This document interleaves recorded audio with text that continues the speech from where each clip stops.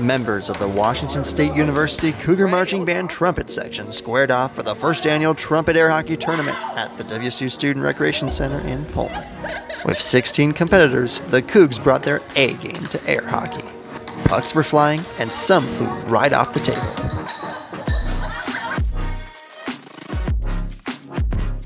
Trumpet section leader Dean Johnson said he organized the event in order to bring the section together in the spring semester, where outside of basketball band and the football spring game, the section does very little together.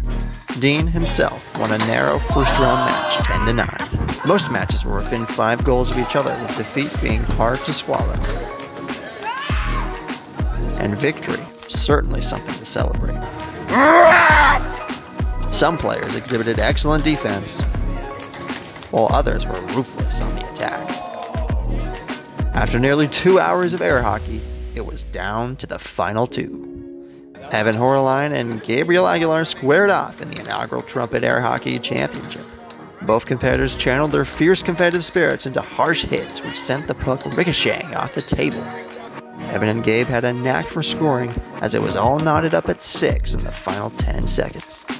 With the clock winding down, Gabe caught Evan lacking on the attack and delivered a swift bait-and score to take the lead and win the match 7-6. This is for all the trumpets in the entire world.